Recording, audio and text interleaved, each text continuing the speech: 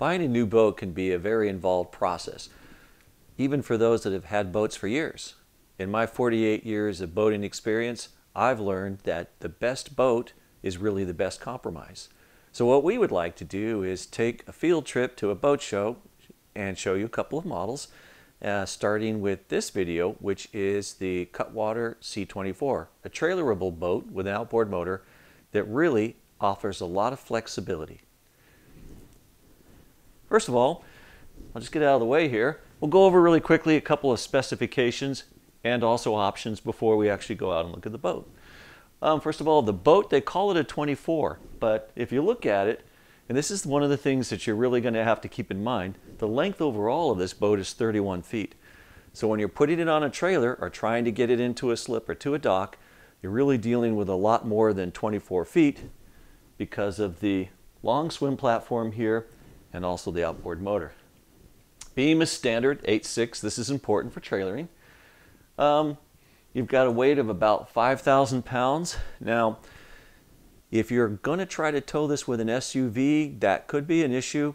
If you're having to tow it with an SUV with a 5,000 pound weight capacity, because by the time you put the trailer there, you're going to be over. So unless you're going a really short distance or taking it down to the ramp, this might not be the boat you want to look at. Water capacity, yep, actually there's a freshwater capacity there. 30 gallons. You have a hot water tank of 3 and a holding tank capacity of 11. Here we are. Here's a picture of the boat on the trailer. Available options. Now look at this. For a 24-foot boat, and you're going to hear me say that a lot, this has some considerable options. Of course, most boats will offer a cockpit, sun and sunshades. Air conditioning. You can get air conditioning on this. Of course, the trailer, they have an anchor package, autopilot, a pusher or kicker motor, bow thrust with extra battery, a diesel forced air furnace, downriggers, entertainment package, and so forth. Actually, radar, inverter, macerator discharge, all of the things that you would want on a small cruiser. I hope you'll enjoy the video when we go through it at the boat show. We just try to point out some things that you might want to consider when you're purchasing a boat, because again, in my opinion, the best boat for you is what suits your needs. I like this boat because it's flexible. You can fish with it, sleep on it, take the family out for a weekend, water ski. Really, if you're looking for a versatile boat, this boat is definitely worth your consideration.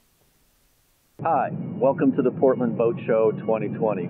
Today we're going to be looking at 4 Cutwater boats brought to you by Sundance Yachts, located in Jantzen Beach, Oregon. So we're going to start with the Cutwater 24, and I'm just going to kind of step out of the way here. Look at that boat. That is a beautiful 24-foot, but it doesn't even look like 24 feet.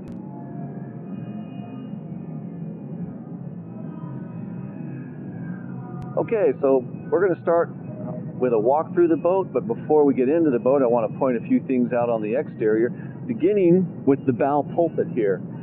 From this bow pulpit, you can see this ladder. This ladder will drop out and come down 4 rungs. Very nice for beaching. You can put this up on a nice soft sandy beach, and this will get you all the way down to the beach safely. 4 rungs is kind of unusual. Okay, so a couple of things I'd like to point out. First of all, is look at this railing up here. This boat is only 24 feet, and that is a very nice, tall, safe railing. Smaller boats are going to rock more, so having something like this to grab onto when you're out working on the front of the boat is going to be very safe. Also good for small children. Also, just kind of notice this really nice stainless steel rub rail. If we come down here, I'd like to point out a couple of features on the hull from the front. First of all, of course, note that this has bow thrust. Again, remember, this is only a 24-foot boat. While we're down here, I want you to take a look at these rings right here. These are very handy in helping the boat get up on plane, because what they do is they break the surface tension. They create bubbles, and this actually helps the boat lift up on plane. So a couple more features about the hull. First of all, it's multi-stepped, so that will help it get up on plane too. Now notice here how we have the wider section in the bow, which is going to help it lift up on plane faster. But then, as we come back here, the hull narrows out, and what this is going to do is help it turn much easier. It takes the squareness out of the aft of the hull, and it's going to help it turn much nicer. And then you have these chines, which help you control and also lift. This is a patented hull design, and I know from personal experience, it performs very well. One last thing I'll point out, since they have it hanging out here, but we'll talk about it up top too. On the 24-footer, you notice that they have platforms for mounting downriggers. You see here they've got a nice, really powered downrigger. And on this one they have a trap. But again, remember, we're looking at a 24-foot boat. Okay, so we're standing at the rear of the boat. Just a couple things I'd like to point out. One of the things, of course, is the trim tabs. Notice they're rather large, especially for a 24-foot boat. So I'm assuming it's going to perform pretty well. Good stout cylinders there. You can see some of the self-bailing outlets out here. They do incorporate the back flush to try to keep things from water from coming back up them. One of the really nice features about Cutwater, and it's unique to Cutwater, is they incorporate trailering lights on the boat itself. So when you trailer your boat and you get it up on there, you bring a cord out from the anchor locker, put it down to your trailer and plug it in, and you have full functioning trailer lights on the boat as well as the trailer. So that makes it much more noticeable and safe. There also are side marker lights up on the side. So again, full functioning lights. As a last note, I just have to laugh about this. Notice here that they have a Yeti up on the back. I highly recommend getting one of these if you go out for 2 or 3 days. I'm not promoting Yeti itself. We actually have a different brand, but these long duration ice chests are just unbeatable if you're going to go out for 2 or 3 days. And it's great to keep your food in your refrigerator and your drinks out in here. So that's worked really well for us. So we're up on the bow of the C-24. Maybe you can just kind of pan over, give them a little bit of a view of the top. There you go. You can see the rack system, the kayak. Really handy. They also incorporate some nice rack systems with waterproof bags for people that are looking for more storage, especially on a smaller boat. What I wanted to show you here is the tackle. So when you go to anchor your C-24, you can rest easy that you've got a good anchoring system. First of all, you've got this nice solid bow pulpit that you can stand out, especially if you have to lean over the bow of the boat. You've got this nice claw hammer, which we found to be very good for anchoring your row. And look at this windlass. I've actually had a larger boat than this with a smaller windlass. Very, very sturdy, very sound. And of course, your tie-off cleat. Look at the size of that. Most important, all of this doesn't do any good if you don't have a nice place to put it. The C-24 does very well with that. You've got this nice deep anchor locker that is accessible from both sides and runs the full width of the bow.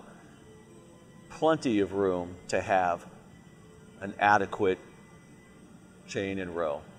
All right, before we step in the boat, I just want to point out this beautiful 250 horsepower Yamaha engine. But don't let that scare you. Unlike older engines, the newer electronic fuel injected technology really makes them quiet and fuel efficient.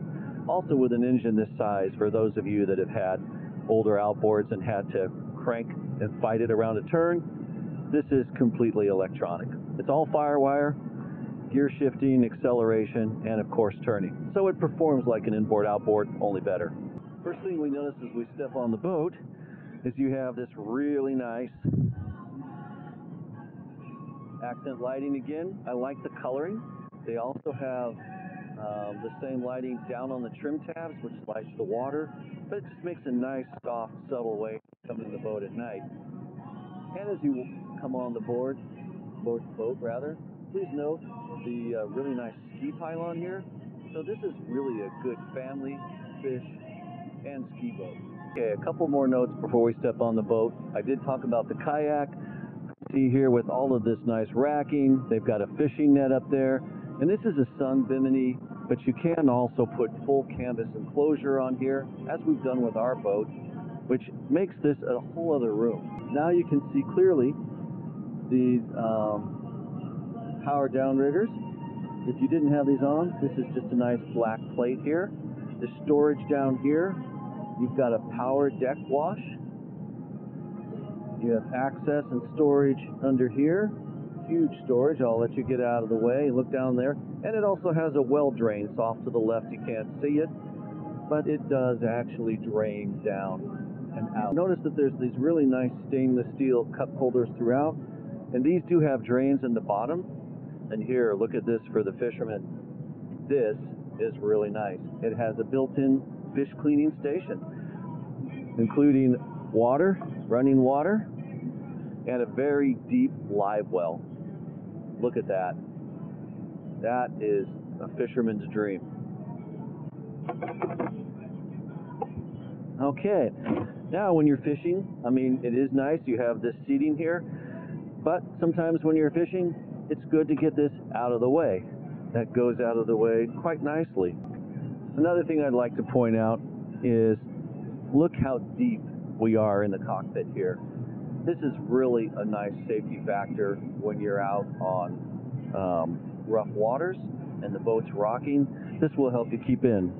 Also, nice grab rails, stainless steel, good for grabbing a hold of, and of course fixing lines and tying things onto.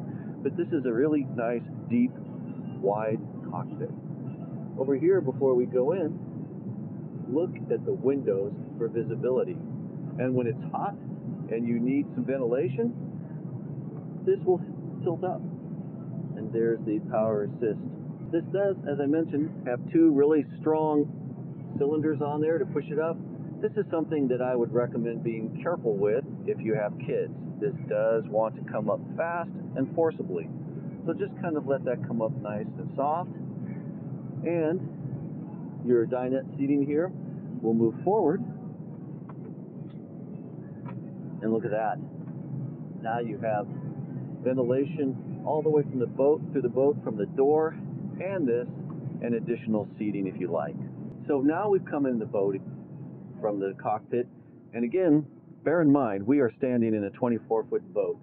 First of all, I like the fact that this is mostly fiberglass. All of the materials in here stand up against mold and mildew well. Being in the Northwest, this is a real big consideration.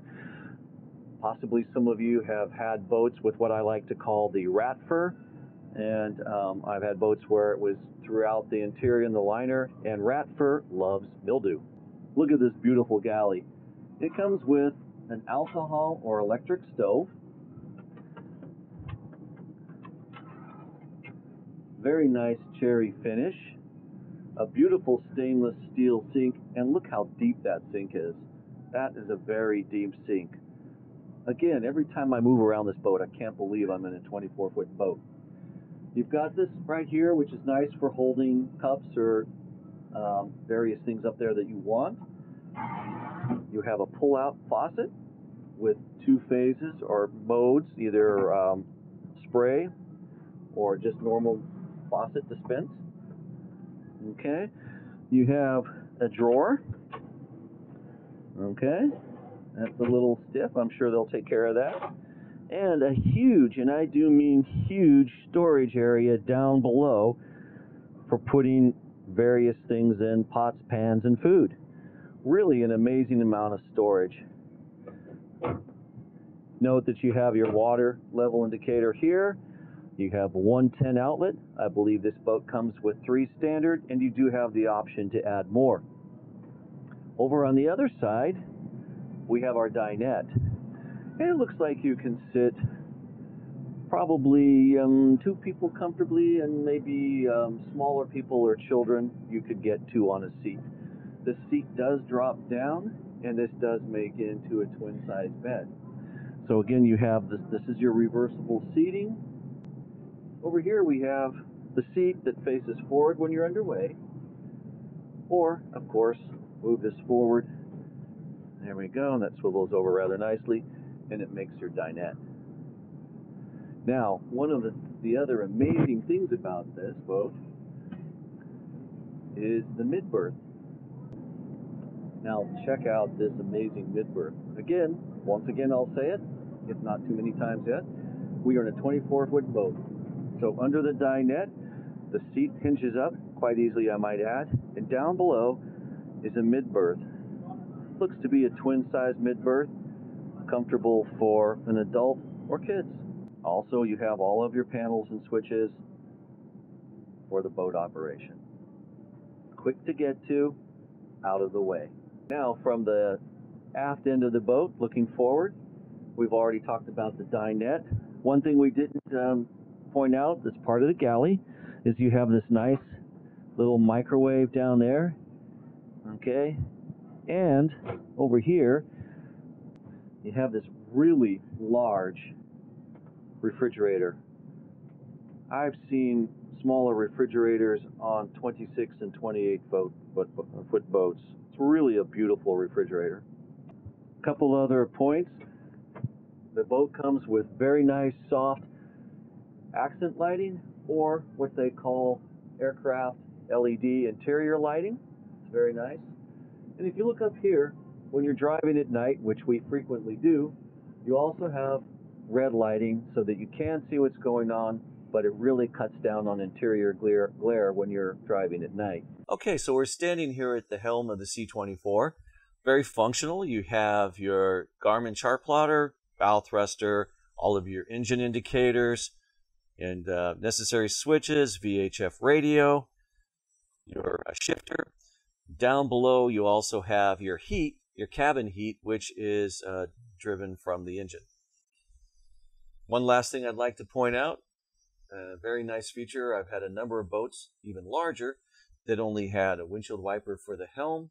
This boat actually has a windshield wiper for both sides. Nice feature on a small boat or smaller boat like this. This is where your radio or entertainment system is.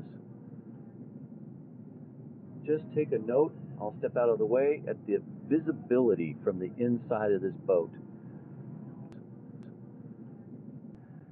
Amazing visibility. I've had a number of express style cabin cruisers, and after having this, or at least this style of boat, I'll never go back.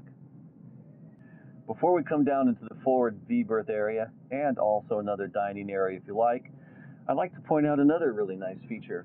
Again, on a unique feature for a boat its size. This cabin can be closed off and be completely private. There you go. So, if you have guests, or if you just want to put the kids down forward and have them asleep, you're able to have them separated privately and still have two other functioning areas in the boat. So we're down here in the forward V-berth area, which right now is set up as a dinette. Where can you have a 24-foot boat that has the potential of having 1, 2, and even out on the cockpit area, 3 dining areas? That's amazing. And you see over here, we have a television set built in, which, by the way, does have a DVD player. You've got a sink down here, so it kind of acts like a little breakfast area. There's a privacy curtain here. Maybe you might not wish to use the heavy door, or if you're spending the night here and you have kids that want to use the restroom, you're able to have a separate privacy curtain come around and seal you off while you're sleeping in here and still have access to the head. All right, so now look at this. A fully functional marine head with an actual marine toilet and a holding tank with 11 gallon capacity. You have storage up here, a little porthole for light, and fresh air. Look at the size of this V-berth area.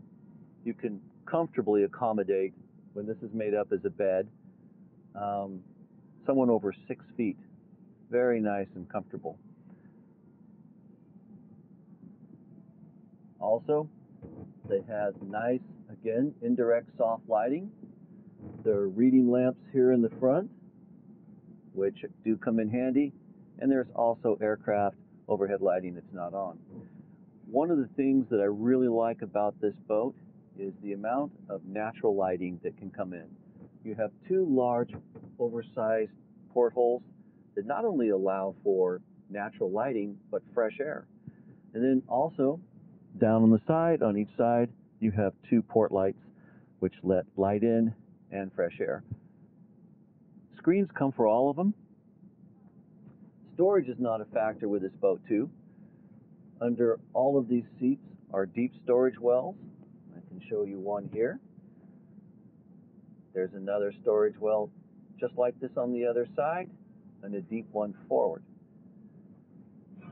And for things that you don't really want to tuck away, you have these beautiful shelves up here. Very handy for throwing bags and things that you just want to get into easily and don't want to tuck away. This is a very well laid out V-berth area. Anybody could be comfortable here. Okay, we talked about it as far as being up high, all the nice fiberglass liner, but I neglected to mention the floor. That of course carries through down into the floor, which makes this very easy to clean.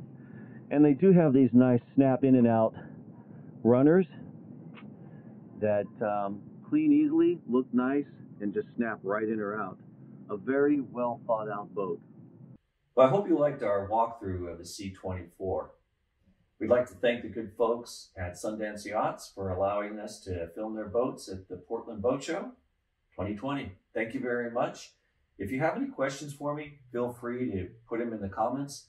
Don't forget to like and subscribe, and we'll bring you more reviews.